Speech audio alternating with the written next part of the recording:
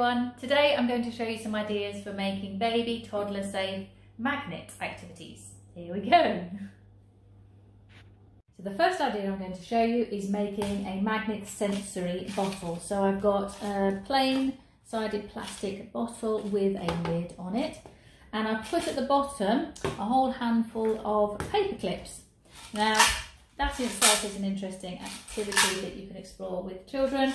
Just the idea of gravity and the noise element of it. So when you tip it over, makes noise and everything drops to the bottom. But the magic obviously happens when you attach a magnet. So you can talk about and explore how you can have control now of those paper clips, because you can lift them up and let them drop.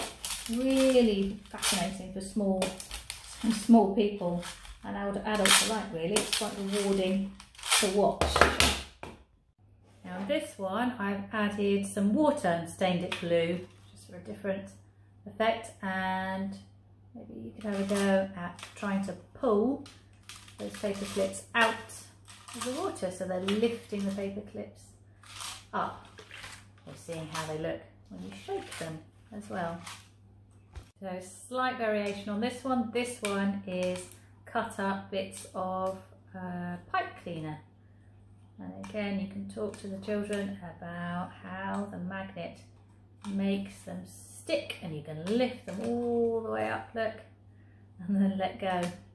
You can play about obviously with different objects that are metallic in some way and put them inside the bottle, adding water, adding glitter maybe, to make your magnet sensory bottle.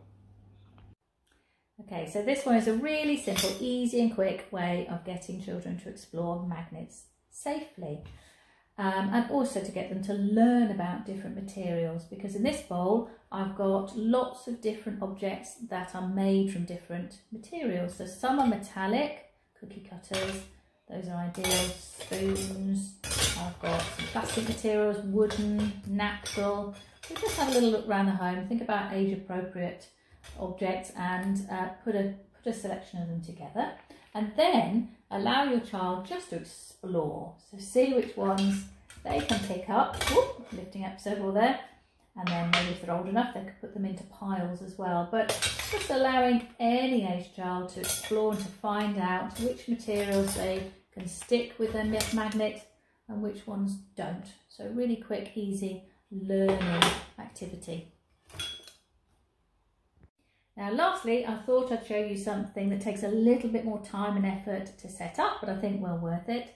So with this one, it's a fishing game, and I have sealed some very small magnets that you can get in craft and haberdashery type shops. There is obviously a big choking hazard with these, and you do need to supervise children with this activity, but what I've done is sealed that small magnet very, very securely inside this fish shape.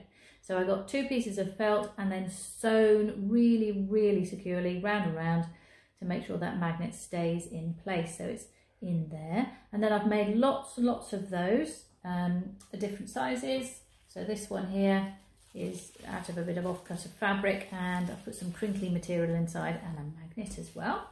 So depending on your sewing skills, you can really go to town with this. And I've also made a fishing rod. So there's a magnet at the end, again sealed in some more felt, and attached by a piece of string onto a stick. This is another offcut of fabric that I've found, some sparkly watery material, and the game is now set up, so you can go fishing. Let's see if I can catch one. So a bit of hand-eye coordination skills necessary for this activity. Oh, I've got one fish, and let's see if I can get the next one, the last fish. Yay, I've got him. Bye-bye.